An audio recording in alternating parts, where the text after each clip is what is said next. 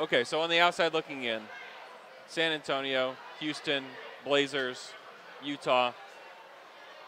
I wouldn't group Utah with those guys just because of what you said earlier. Like they're not there yet, but they have enough to keep it interesting. They showed it last year. They're a more competitive team. Yeah. Now Houston and like teams like that, they're gonna have to do some work. Obviously, you added a Van Vliet, you added a Dylan Brooks, Jeff Green, Landale, but how is it all gonna come together? Like, I wonder how quickly Ime can figure things out while also trying to build up Jalen Green and Jabari Smith Jr. I don't know if you can do the two timelines. You can't do it. What's the pressure like in Houston right now? I mean, to win or to like just to get better? To win, They have to get to the playoffs this year. They have to.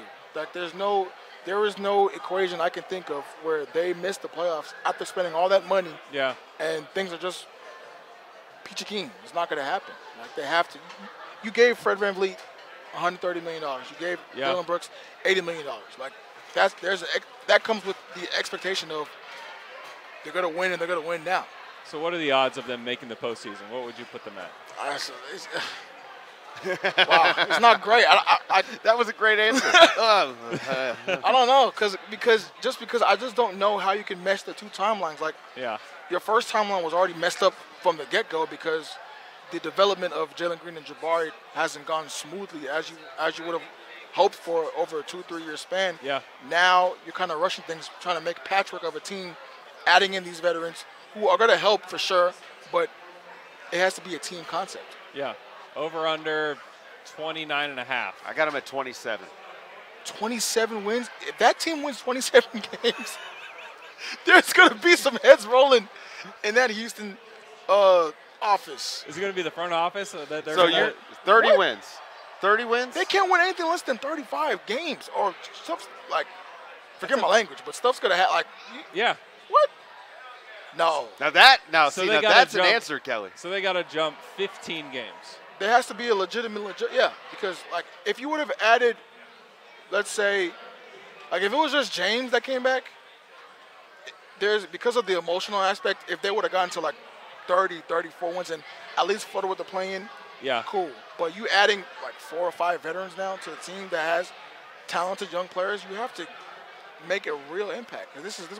They've called this phase 2 for a long time, right? Yeah. And phase 2, as I understand it, is getting back to the postseason. Yeah. OKC jumped 16 games from 24 to 40. Exactly. A similar type jump like and that's the hope for them. Right. And I think it all lies within players like Jalen Green and not necessarily Fred VanVleet. And my concern that's fair. My concern is those guys losing the runway. Yeah. To get to the point where they can be the lead dog or whatever. Yeah. Like what happens? All right, so VanVleet, Brooks, is Lawndale the center, or is Şengün starting? I think Şengün is. Şengün. I think Şengün. Is he actually 7 foot now? I don't think he's 7 feet. I think he's more like 6'11". Okay, that's close. That's taller 6'10" than and a half. He's not 6'8". No, he's not 6'8", 6'9". All right. He definitely grew something. So you've got that. So like Jalen Green is your 2. Yep. Dylan is your 3. Jabari is your 4. Şengün is your 5. So and then coming off the bench, now you got Lawndale. I like the bench a lot though. Right, the bench is actually good. You got Amen, you got Kevin Porter, you got Tari, you got Tate, and you got Lawndale. That's going to push the starters. That's a lot of energy. Yeah. Let me ask you this. Do you guys believe in Jalen Green? Like, do you think Jalen Green has got, like, the thing? Like, does he have it? It's a Kelly question. He has something. Well, I mean, he's got an amazing first step. Amazing first step, and he has, like, the upside is still through the roof. Yeah. I just think that the past 2 years have been a disservice to him because he wasn't put in the best position to succeed. He had to play alongside Kevin Porter Jr., who's not a natural playmaker, and who also was trying to develop his own, his own way. And now, last season, kind of the efficiency dropped a little bit. He did improve on his floaters, getting to his mid-range, and the 3 is still good enough for me to believe in him long-term. But defensively, I need to see. He doesn't have the body. He's 195 now, is what I heard. So I need to see. Skinny, man. I need to see how that translates to just being in front of the ball handler and just not getting lost. Like Houston's biggest problem last season was they ball watched fault, and they never, put. Oh, and that won't happen now. No, I mean, you're gonna be on the bench. I think that they're going to be a better defensive team. They have to, because they're going to be more organized. Ime is a really, really solid coach, and you won't have to worry about him not having like the locker room's ear. Yeah. Which is what they needed. Right. But I don't know if Jalen Green's that guy for me, and it's because of his body, largely because of his body. But now Dylan Brooks, you know, he's the wild card. Dylan Brooks is Dylan Brooks' favorite player. That's true. Is he supposed to lose shots to Jalen Green? No, but I mean, the thing with Dylan Brooks is that You get where I'm coming from. I know it. Yeah, I know what you mean. Van Vliet doesn't need the ball in his hands to be effective. Dylan Brooks is better off when the ball is not in his hands. I get the vision. Yeah. You want Jabari and you want Jalen Green and you want Alperen Sengun running your offense. Feature, yeah. Great. But the reality is, Dylan Brooks, how many times a game did he shoot last year as the worst shooter in the league? 15, 16 times a game? Yep. That is a problem. And he just got $20 million a season. Yeah. It's a problem.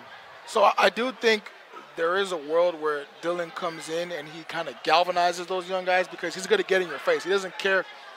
And now he has $20 million $80 million to his name, so he doesn't really care if you're the number 3 pick. I think Dylan Brooks is a good pickup. I think he would have been a better pickup for a team like Cleveland because Cleveland needs an asshole. They do. They need somebody with a little bit of like some grit and willing to, be not dirty, but he is dirty. But they didn't need a dirty player. They needed a guy. Yeah. I think there's teams that need it. Houston is a little bit weird to me just because of the youth, right? Because he's now almost in a similar situation to like 2 years ago in Memphis, right? But he's now older.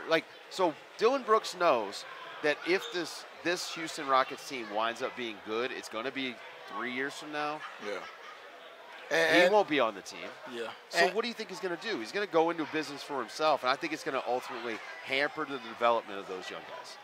So I think offensively is the biggest question mark for me with Dylan, just because of how last season he had a down year. Like, he took bad shots. He's got an ugly jumper. This jumper is horrific, and the antics on social media, just everything just compounded to one big blob. And the Rockets took on that blob, and they gave it $80 million. So you better come in and kind of raise the temperature of that group. But it was chaos last season. Right. And you can't always fix chaos by adding a wild card. Yeah. You need structure. So I think giving him $80 million he might be playing the Westbrook theme song, Now I Do What I Want. Yeah. I hope it goes the other way, though. I hope Dylan Brooks is like, you know what? I know what they paid me for, and let me try to be that guy. Like, I hope he doesn't. I hope it's not. He was in a great situation in Memphis. Well, but was he not? No, I mean, he was on an expiring deal. Was it great though? He was an expiring deal and knew he wasn't coming back. But look at how he left. Order should have been established, though, like with the kind of players that he was on that roster with, and yet, he did not. It's because of like people like Keith Parrish say Dylan Brooks is not as bad as you think. They just spread propaganda. We all just believe it.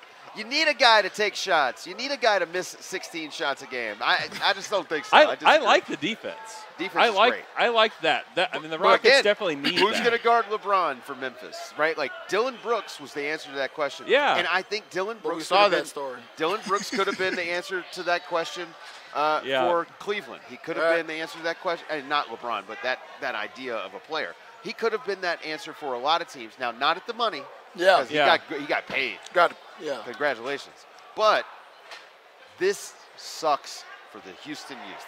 It is not going to go well. Yeah, I don't like that for them. It kind of feels like they're throwing the rebuild, like the development plan away. Yeah. Yeah, this is which is kind of wrong. This is classic front office trying to save their job, and instead of saying we had a plan, it's ownership. And it's ownership. It's ownership stepping in and saying, "Hey, losing sucks. You got to win now. Please stop. Stop this now, because I would like to win basketball games." Okay. Yeah. All right. The Rockets have bummed me out, though. Sorry, Kelly. The Rockets. Join the choir. I was going to say. Okay.